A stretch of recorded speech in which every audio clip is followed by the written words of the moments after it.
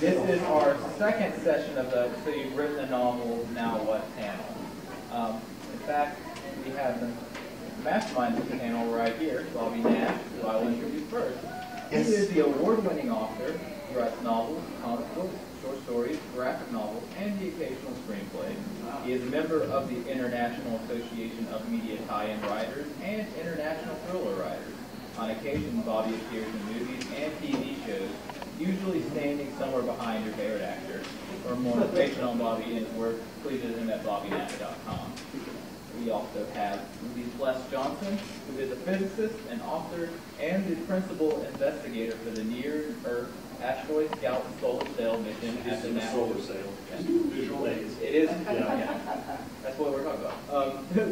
The Solar Sail mission at NASA's George C. Marshall Space Flight Center in Huntsville. I'm having fun getting rid of having to say all that.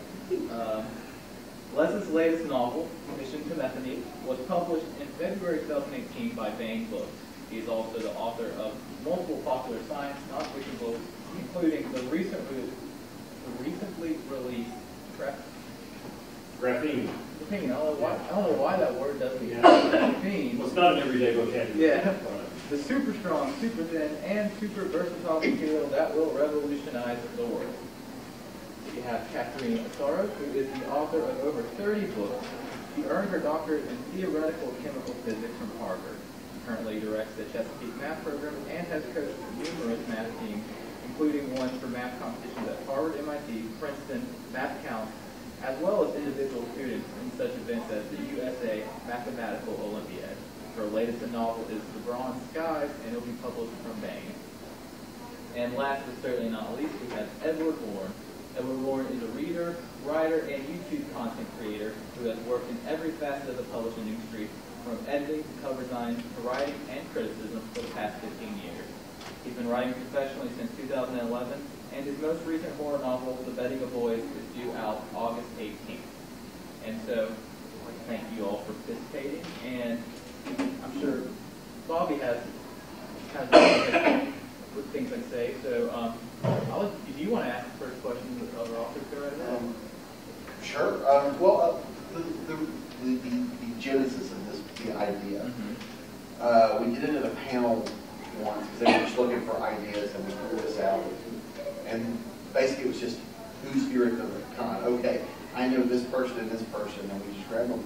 And I realized as we're talking, it was just a generic writing, just being a writer panel. And I got noticing, sitting there, that we all were different types of writers. Like one was traditionally published, one was self-published.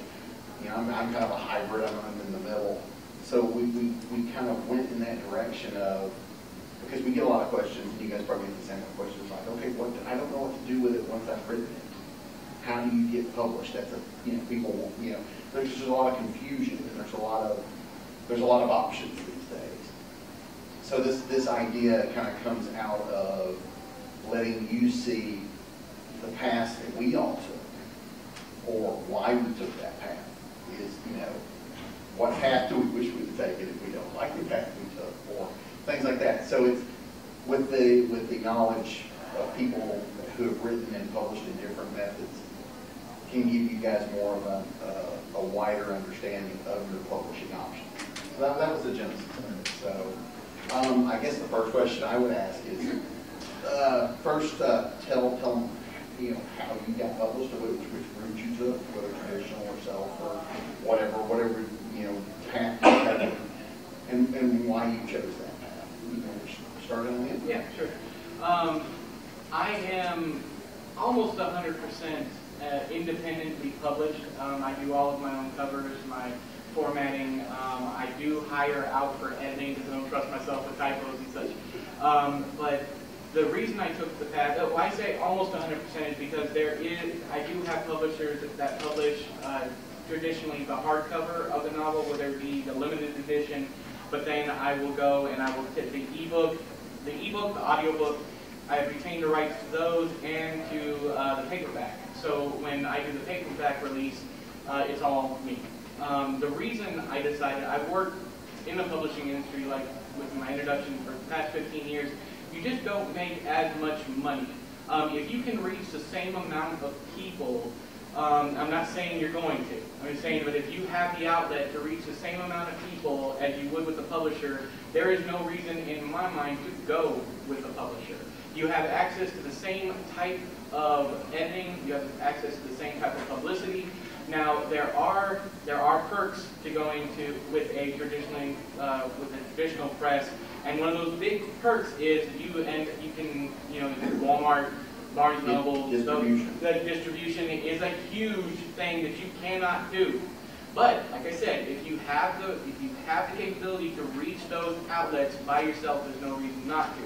So I did it. I've been successful, but I was telling him before we got started here, one of the main reasons why I've been successful is because of the audiobook industry. I make pennies on the dollar for my ebooks and my paperbacks.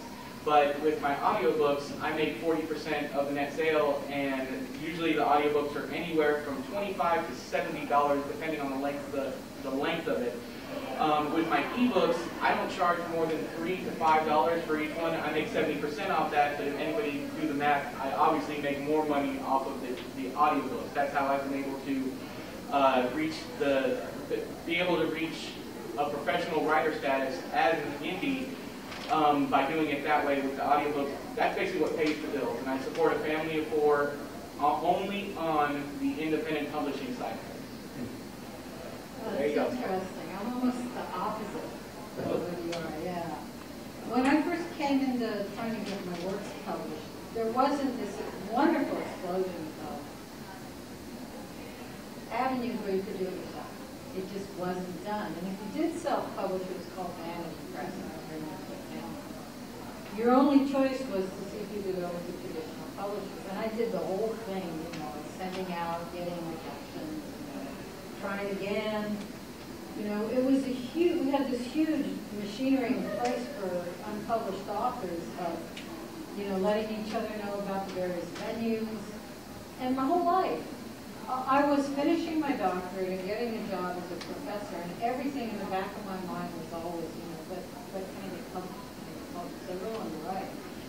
Well, I was fortunate when I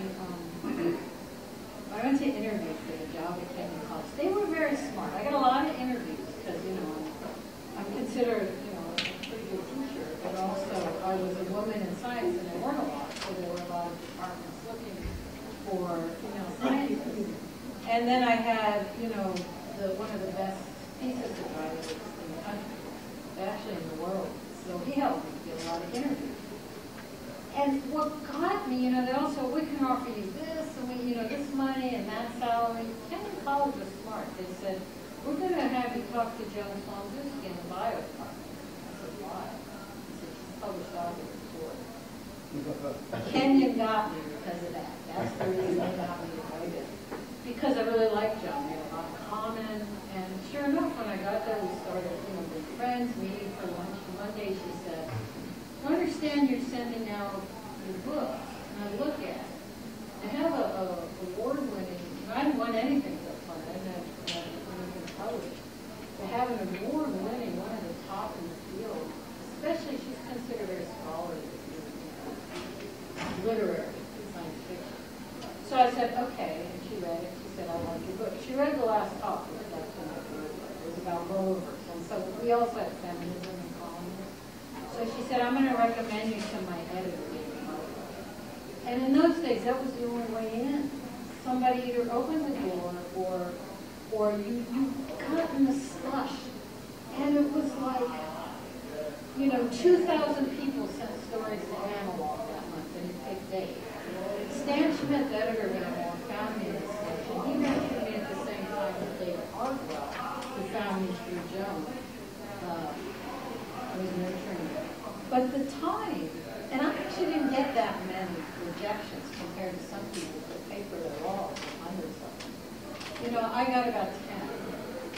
And then before people started saying, oh, you like the way you write, send us something else. About the same time that David Hartwell said,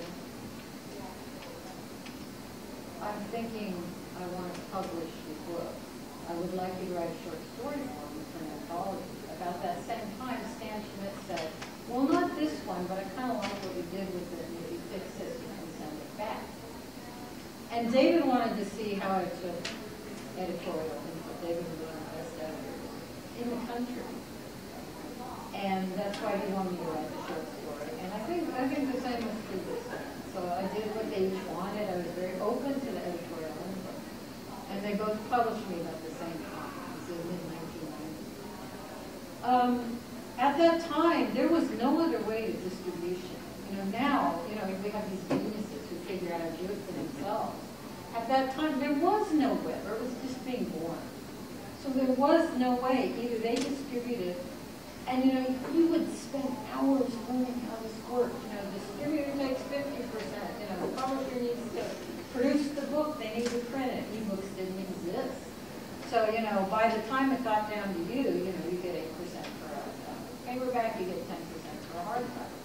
And you could go through and see where all the money went. It made sense. So I've been, for most of my career, I've been traditionally published by Tor, which is part of they're part of one of the big publishers. I forget which one. Bain, which is was signed in Schuster Distribution. They've distributed all my books. I got paid a lot better than initially people got paid for self-publishing, and that started to open up. I was getting 5 figures right almost from the start. It actually went down a little bit when ebook publishing got big. What I was able to do for my first big book was keep the publishing rights, because the publishers didn't know yet how big it was going to be. And what he's doing makes a lot of sense. Keep as many rights as you can. My fourth book, it was from Tor, and there's this big paragraph that had been added in. It was clearly an add-in to the boilerplate that said, we own any electronic device ever to be invented. It was like, we want the whole shebang, the baby and the bathwater. I went to my agent and I said, no, they can't take, they're trying to take everything. She said, well, they don't know yet what's going to be big, so they're trying to take it all. I said, no, the attachments to do it.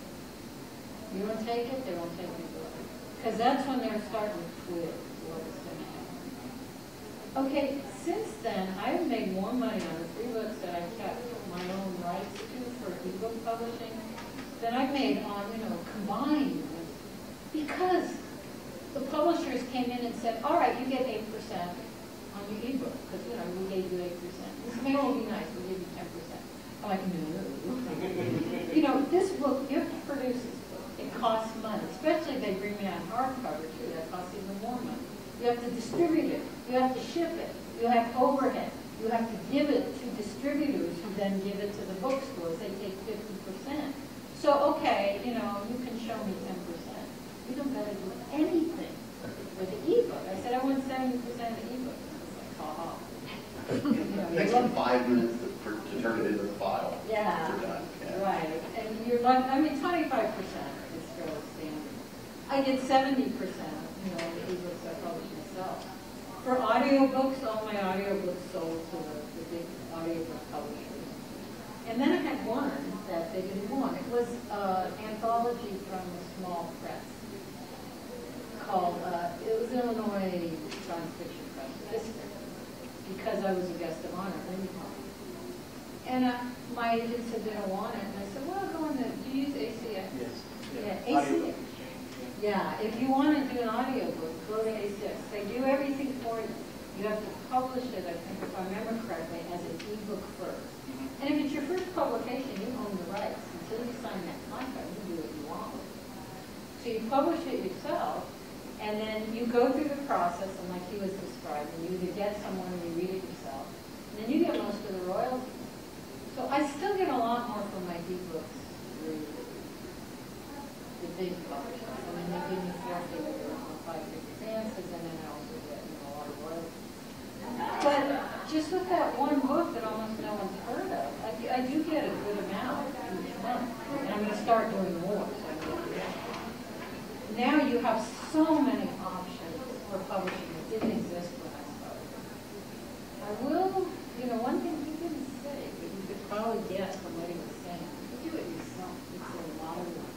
You can do well if you're willing to put in the work. I was gonna mention when you're talking about all the stuff that they do for you, I have to do all of that. The distribution, the mailing, all that stuff. Yeah, all the promotion, all that stuff is either out of my pocket or I have to do it myself. Physically, I have to show up places. all me. I am the entire company. And if you're doing it yourself, you're not writing Yeah. while you're doing production.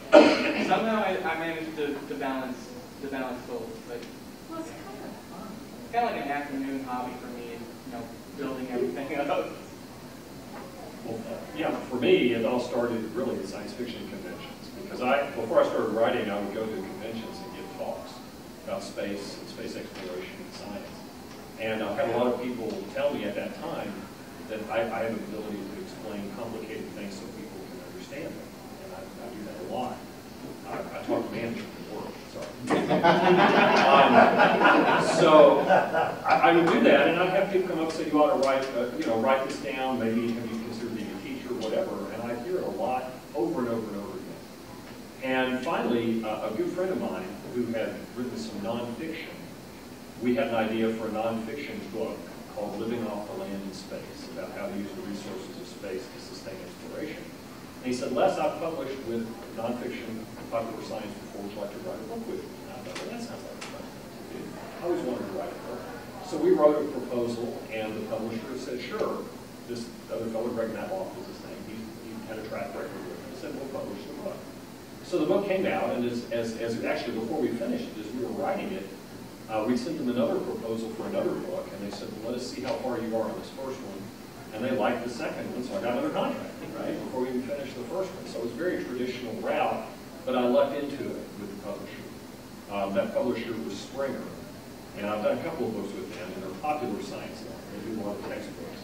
But they don't have much of a distribution network. It's very much a library distribution network, very limited exposure kind of book, and their popular science books do show up at Barnes & Noble, and you can get them on Amazon ebook, but they don't pay much, and it's a very niche publisher.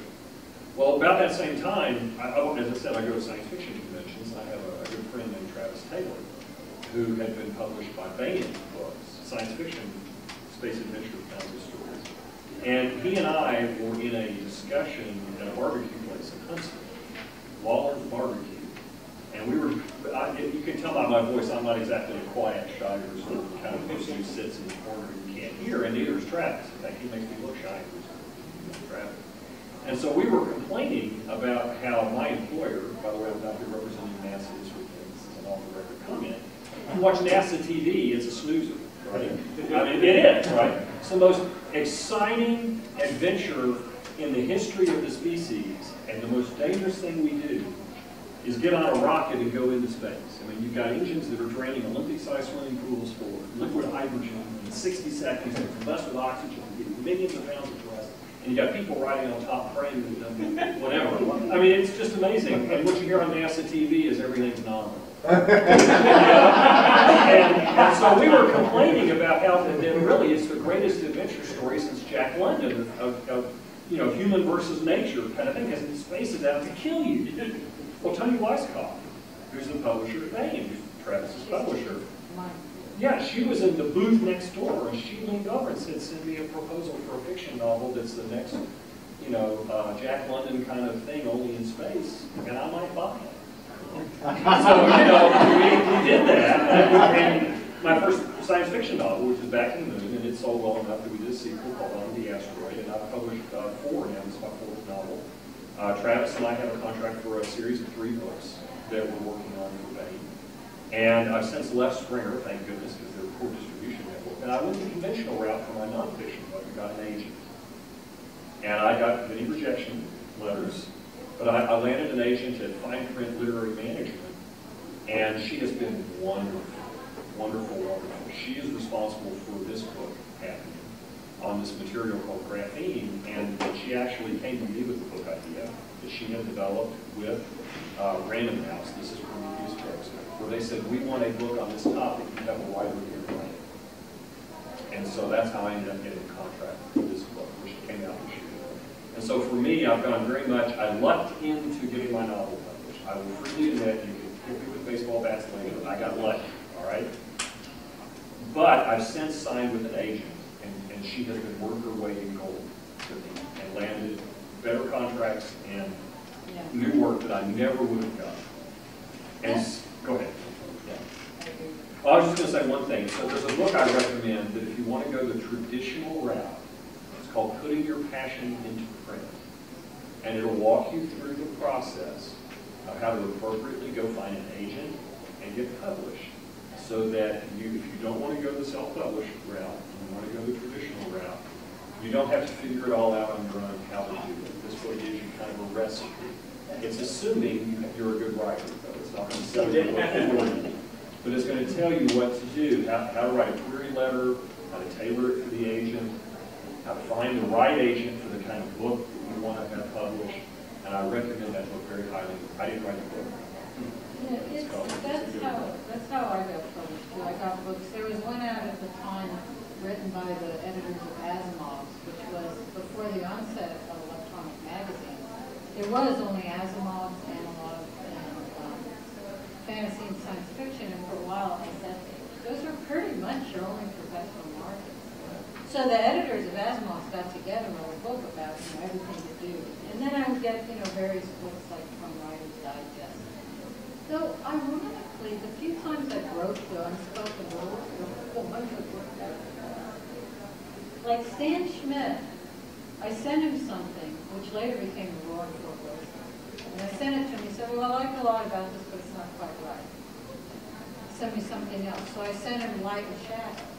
And I forgot to say, if an editor ever says to you, this is not quite right for me, so send me something else. That's a big deal. You don't get that unless they genuinely think they can publish it.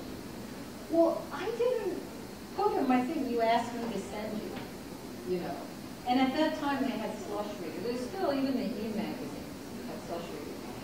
And so I went to the Slush Reader. He decided, my next one, he decided, well, I don't think the guy in the city. So it never made it back to Spain. So I was pissed off. He asked me to send him more. So I wrote a letter. I sent it back. I wrote this letter saying, well, you asked me to send you a thing, and here's why you're going to like this. And explained all this stuff to them. I basically said, I came up with this really clever idea of circumventing the problems at Steelite. I'm a physicist, so I know what I'm talking about. This is my idea. You should read this. And you asked me to send it to you, right? But I was more polite than that. But that broke every rule, because you're not supposed to do that. They don't want to see long letters. The classic thing is, the writer goes, oh, my mother's dying. It's a long thing. Here's a synopsis. They're a writer. Yeah, right. The cover letter is longer than the story. And that's an automatic rejection. Well, I was lucky. I was lucky. Stan Schmidt was actually interested specifically in the thing I was writing about. And he himself had written a book about using real physics to circumvent the speed of light. So he wrote me back and he said, okay, I'll take, kind of like, all right, I'll take your challenge. This story, as it is, will not, it's not, I wouldn't accept it. But if you do this, you may send it back. And that became Light and Shadow, my first story. That's the first story I ever had. There's something to be said also. It's been brought up twice so far. If you notice, there's a special word here, luck. There's a lot of luck in this business, period. Finding your readership, maintaining your readership, finding a publisher. There's a lot of luck. So on top of being talented, and having the everything that you need, the grammar, the education, all that stuff, luck comes into play a lot with this also. So you can write the best book in the world, but if nobody looks at it, if you're not lucky enough to get it to somebody, or lucky enough to find a good agent to get it in with somebody, then you're still, I don't think luck is anywhere good. And we're not going to let them You're not just lucky, you work. Oh, no. I'm saying it's the... But, well, let me finish. Okay, so I was using you. Yeah, we make our luck. It's true that I didn't get a lot of rejections, but that wasn't luck. That was because I spent hours and hours, days planning. I accepted a job offer based not on that it was the best university that offered me a job, but because it had John Sonzuski, who was published by Tor. I mean, everything, I made my luck. And I did research, and I found who'd be a good publisher for the books. I went and read book after book about what are they looking for. So, yeah, I didn't get a lot of rejections, I'm not discounting, you know, the talent or the hard work putting in it, but a lot of it, getting it in front of the right person. And you can be super talented, you can put in all the work. I know that there's guys in the business that finally went to self-publishing because, and they're dang good books, but nobody will read them. They're just not getting to the right people. They're not getting past, like you said, the acquisition editors, or the slush pile readers. But they persist. That's the thing about getting it out there. They still have, but they still haven't been able to go. Even doing self-publishing. I've been lucky. I'll tell you about that. I've been lucky. I was lucky with the audiobooks taking me off. There's a lot of luck coming into play, but luck comes into play in everyday life. You know, whether or not you get the job that you want or things like that. I think we can continue that. I want to hear from Comic writing first. That was my first professional comic writing. And then when you decide to move from comics to prose, doesn't matter how good a comic writer you are, it doesn't count.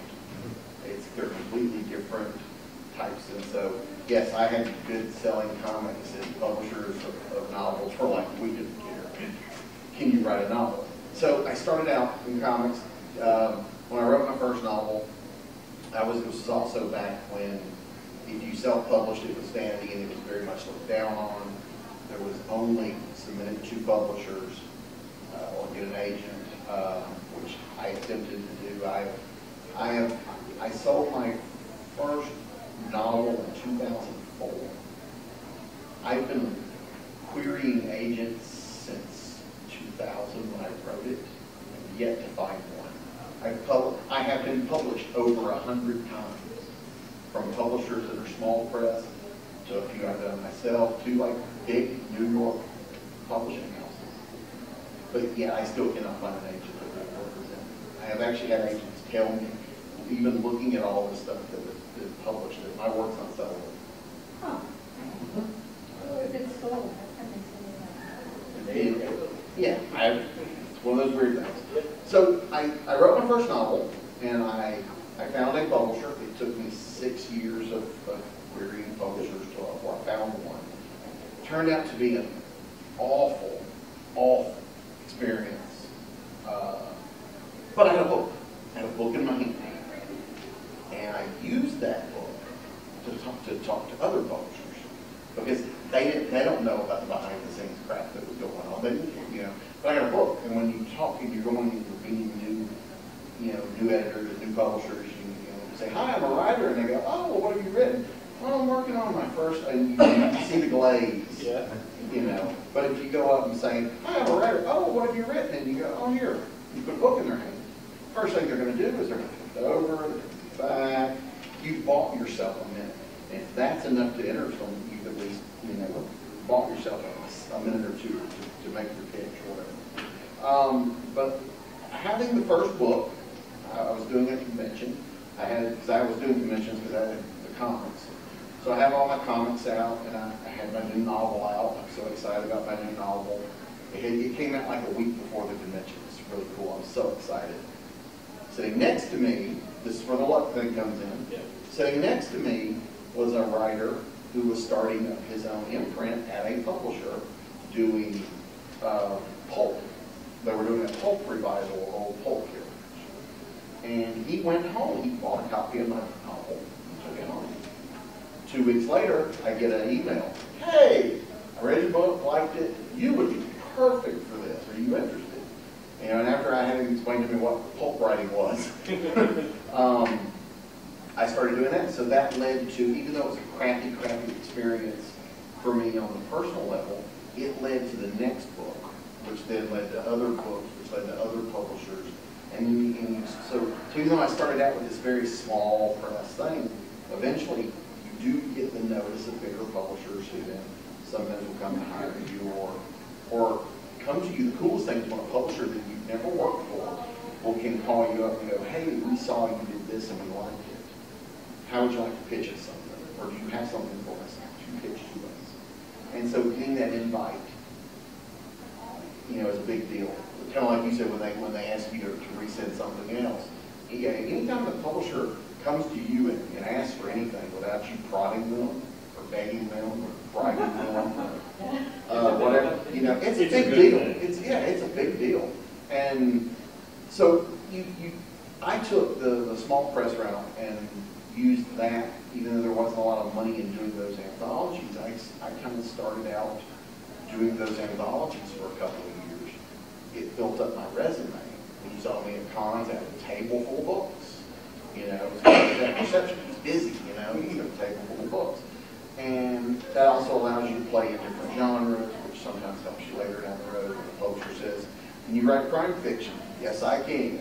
"See, I've done it here." And so using that kind of led me to use that as kind of the steps to lead me to where I am now.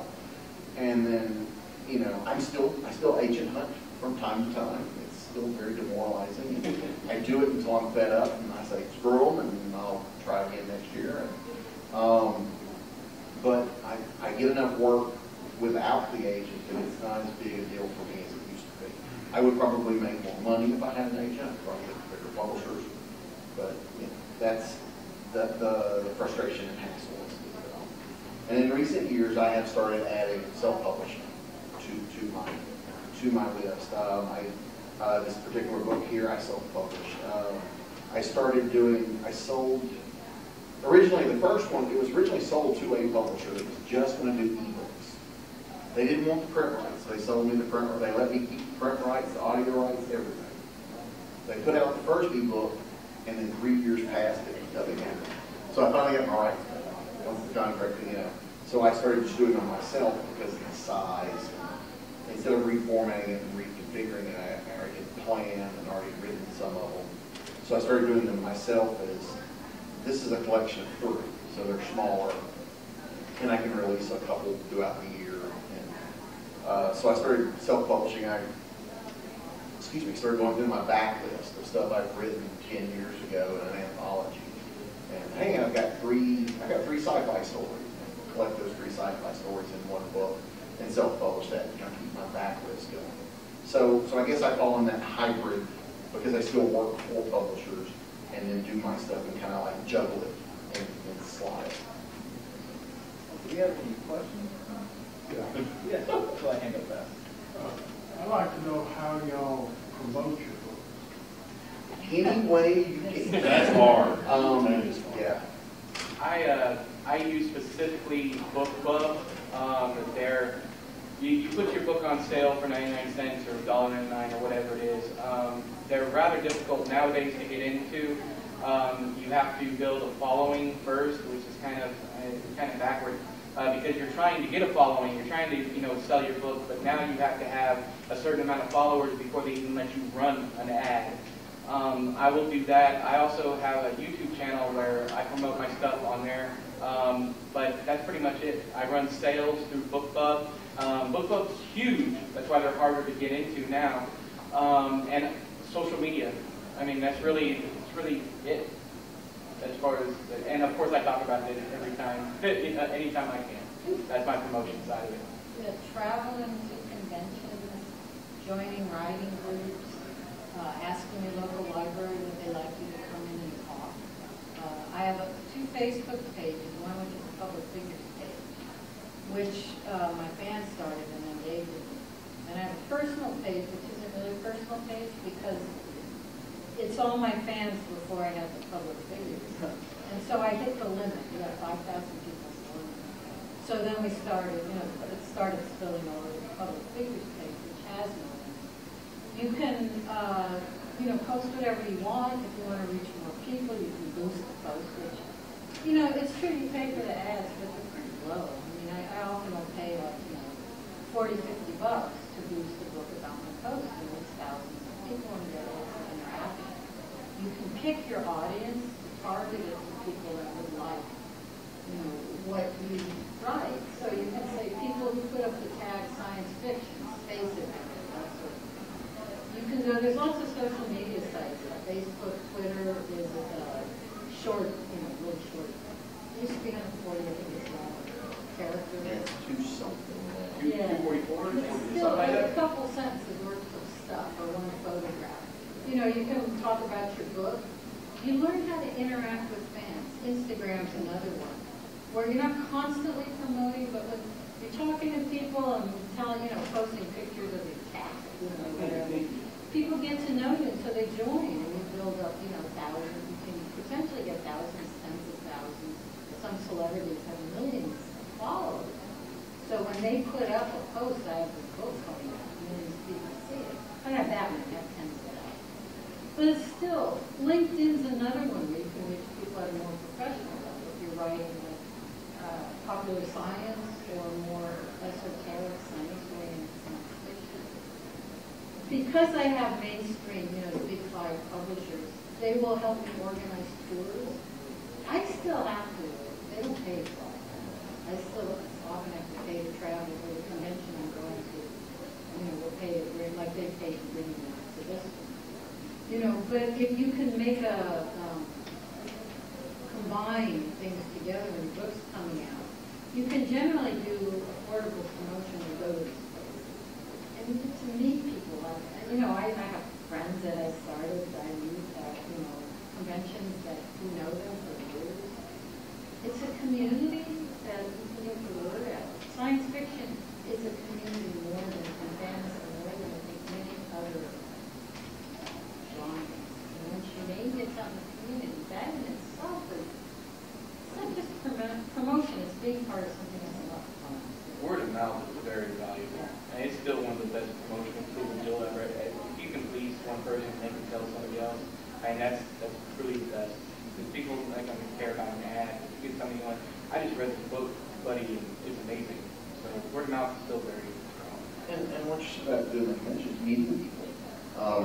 How many times has your perception of someone's work changed because you met them and they were so nice that now you enjoy their work more?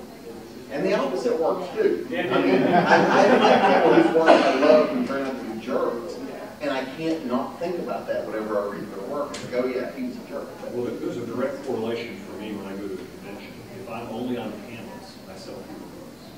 If I give one of my solo talks about space or space exploration or whatever, I sell a ton of books. And so I really try when I go to the con these days to try to give them solo talks, because that's when I engage with audience and talk to them. Which, if you recall, is why people started asking you to write a book to begin with, right? And so it shouldn't be surprising. And you're entertaining. I mean, you're entertaining. A physicist who's entertaining. You know, when you wonder when they're you've got some laughs. I agree. Yeah, But I have to tell you though, this publisher was awesome. We were reviewed in the journal Nature. They sent it out to Nature. My professional work during the net, right? I'm leading a mission to an asteroid with a solar sail. It's not of the caliber of the journal Nature. They reviewed this book. I got a blurb in Nature. An excerpt was published in American Scientist, which is awesome. This book's being promoted by the Graphene Materials Society of America. In fact, the book, when a book comes out, you get the spike in sales at the beginning. It's all your friends are lined up, right? And your fans to buy the book, and then the sales kind of dribble off. Well, as soon as this went in Nature, there was a spike. American Scientist, there was a bigger spike. And then there was, I forgot what the podcast was, some podcast had a thing on graphene. And there was a little short interview with my co-author of this book. And it has spiked higher than the release one. And so it's just interesting, I'm a scientist, I look at correlation, right? To look at the correlation between when it gets a little bit of press and the bump in sales they have. The important thing there too is that the difference between publishing then and publishing now. Publishing is as much as 20 years ago when they ran out of, I don't know how many they printed, but they printed 100,000. When that 100,000 were gone, your book was gone. Unless it was at a huge bookstore. Now, your 100,000 sales, they make it print on demand, so if anybody else wants it, that book will be available 100 years from now. I like the sound of 100,000, but This has good and not good ramifications. There's so much about that we haven't touched on. Yeah, they used to have 100,000 print runs. Don't give No, you don't get like those that anymore. because so many people buy on ebooks. But the bad part, it's nice that they stay in print longer, but the bad thing is, used to be, your book could go out of print after 3 or 4 years. You know, often I would get something from the publisher, they say, well, we've got 800 books left in the warehouse, it's going out of print, we're going to throw them out, you want to buy them for $1 or something, and I buy 500 books, I know I have to $500 and then sell them for $10 each. And then the book would be mine. I could do whatever I wanted. They no longer do. And if they didn't go out of print, there was usually a clause in your contract that said once it stops selling, once they're done, if they don't pay you again to, reprint the book and bring it out again, they have to give it back. That was standard clause. Now they are perpetually in print.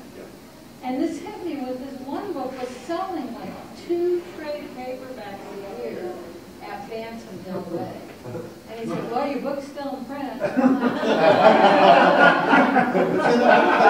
that's where you do your research with your publishers and all that. You have to know that. I mean, it's just the nature. Right, because it's kind of the nature of the business now. Yeah, there's a lot of people. Ebooks are perpetually in print. So Tor will not give me back the rights to anything. Well, even print books. Now, I've not worked with Tor or Bank, but I work with publishers that even when their initial print run or whatever it was is done, they will make the book available print on demand. So if someone wants a print copy 5 years That's from what now, happened. yeah. Tor, I think, has the rights to everything I've ever written. I will say they're still selling a few of them, but I don't get a lot of royalties. And I want to rewrite. The nice thing about ebooks, you can rewrite if you're a better writer and you release them yourself. I can't do that because Tor's got all the rights to most stuff. I will say I don't do that as much as I probably should. I feel like a jerk if I'm going to put something out there and I've become a better writer. Is like if I update it, all those people who bought it to begin with don't get the better material. So if I'm going to rewrite it, I would unpublish that one and completely rewrite it and like offers for first edition. How they do it. Well, there are second editions. A couple of my books have gone to the second edition where you add new material and that gives you an opportunity to rewrite and update it. And so you could, but it's clearly labeled as second edition. Yeah, I did that with the first book, which was so a horrible experience when my contract ended. I was like, no, nothing, we're done. And I self-published it myself to get it back out. And I made a few tweaks and whatnot. But Was it horrible because they didn't pay? it was horrible for a lot of reasons. They were hard to deal with. They didn't know what to do in a lot of cases. They were very unprofessional. And they're not around anymore, so there's a reason. I wonder why. Yeah, and it was just a horrible experience. Like, and yeah, the pay was just. It's But not true to your persistence. yeah. I made lemonade out of the lemon I had. I had a book. Yeah. And I took the fact that I had a book that I wrote that I was proud of, and I used that to get other publishers interested. And really, that's the only good thing that came out of my deal with that publisher. But I had a book. I had a book I was happy with. I had a book that's been, between theirs and then me putting it in print afterwards. It's been in print since 2005. I still sell a few copies here and there. I bring them to shows. So, but when you guys were talking about having promotion and whatnot, I still promote this book that came out in 2005 because I'm getting new fans from new things I've done. Hey, I still got this book. Sales will spike every once in a while, or sales spike after cons. You guys probably see that too. You meet people at cons and like, I don't have the money for it. Well, here's a card. And, next week, when they get paid, they remember, oh yeah, I wanted that book, and they go to Amazon. You see a spike. Oh, yeah, that's a good point. You get spikes like that now from social media because you'll get out of the blue someone from Italy will say, can I do an interview with you? I'll send you the questions you write them. And then they'll do this big thing where they'll interview you on YouTube. And Podcast. you get a spike. Or the nice thing about going with the big publishers, they can get your reviews in places like Publishers Weekly. Which is nice. Yeah, it's the big trade magazine. Yeah. But reviews are important no matter who they come from. And so this is our big plea to you guys. If you guys read books and like them, review them. Well, and Amazon will base part of their algorithm for how they promote Yes. the book based on the number of reviews it has. And things like that. And reviews are not hard. That's one thing I hear, writing reviews is hard. No, it's not. Did you like the book? You go, I like this book. That's a review. You give it however many stars you think it deserves. I like this book. That's a review. I want to add something to the spike in sales that you guys were talking about, little bumps here and there. One of the best parts for me with the independent side of things is I know exactly when something is seeing a spike. So if I want to continue that spike and I want to try and push it, I can go buy an ad somewhere, or I can do another rush specifically for that book, whereas with the publisher, you may not get the news that it's selling well right then. You're going to miss that bubble of Yeah, activity. they don't want you. Yeah, exactly. You're all, when it comes time to negotiate for a new book, all of a sudden you're their worst selling. No, but it's harder with the Amazon author page where you get the book scan. I do can see the book scanner. You can see what they're doing. And there's a self-feeding monster there. Because as your sales rank drops, which is a good rebuttal over number of sales rank, rather than higher number, closer to 1, I mean, that's better, right?